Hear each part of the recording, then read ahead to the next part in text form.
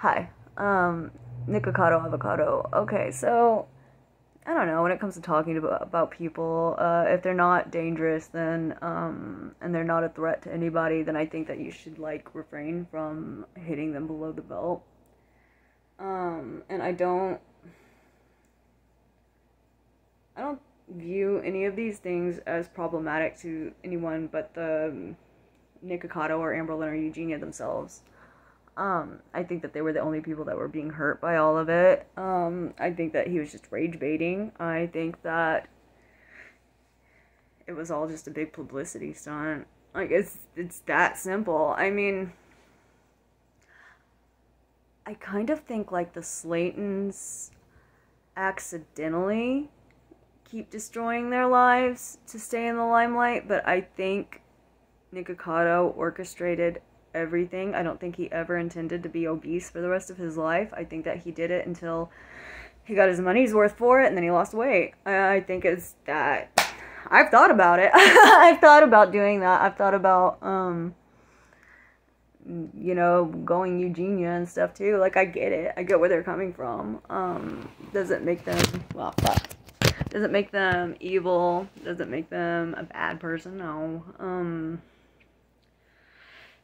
It's not like the nicest and best and most like uplifting and wonderful thing in the world to do, but like, so fucking what? Like, the bar's really low, guys. Like, honestly, like, as long as you're not like a crazy fucking Family Channel or like, what other kinds of bad stuff are there? Oh yeah, the people that like fucking kill animals and shit, and you know, there's so much bad stuff. It doesn't make this good, but it doesn't make it bad.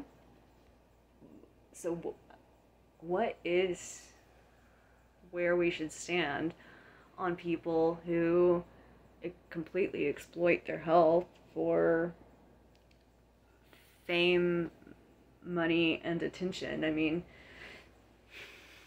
isn't that different from like an athlete that takes steroids and like destroys their body doing what they love? I don't know. I mean, honestly, where I'm at with like people doing stuff to themselves, it's like, so people do shit, you know? Like, it's really hard not to take your suffering out on yourself, and then it makes sense whenever you don't have a lot of respect for yourself. Like, if I just had like a little bit less respect for myself, I would make a lot of money. And like, it just needs to be like just a little bit there. But I don't think that like Amberlynn Reid or Foodie Beauty necessarily set out to be the most hated YouTubers on the site, and I still think that's kind of ridiculous. I mean, like, for all, you know, as not good as they are, they've never really done anything bad that most people in the world don't do, you know? I mean, I don't think that they had, at least ALR, I don't think that she's a malicious person.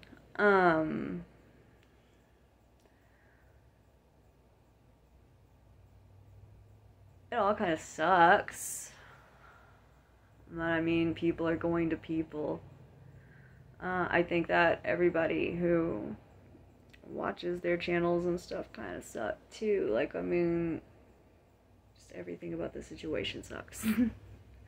It sucks that we take poor people that are very vulnerable with a lot of problems, and they're rewarded for their problems getting way worse. And I mean, that's kind of bleak. And I think that we do that because we don't like to, nobody likes to watch somebody succeed. Nobody likes watching success. That's like why, you know, people start to turn on creators whenever they get like cocky. Definitely. Like, I've seen that. Like, nobody likes you when you're beautiful. Nobody likes you when you're fucking rich. Nobody likes you when you're any of these things that everybody is dying to try to be. The people that get there, like, we fucking hate them. Like, we hate them so much that we pay them no mind. And then we have somebody like the Slaytons, we have fucking Wife Swap, we have Nikocado, who I believe understood all of this and then orchestrated everything. Like, I totally, like, and didn't he say that? Hasn't he been, like, this whole fucking time, hasn't he been like, I'm gonna lose weight, I'm gonna play you like a fiddle, and then, like, there he is. Like, why are we all shocked? Like, he's been pretty transparent about it all being for stuff.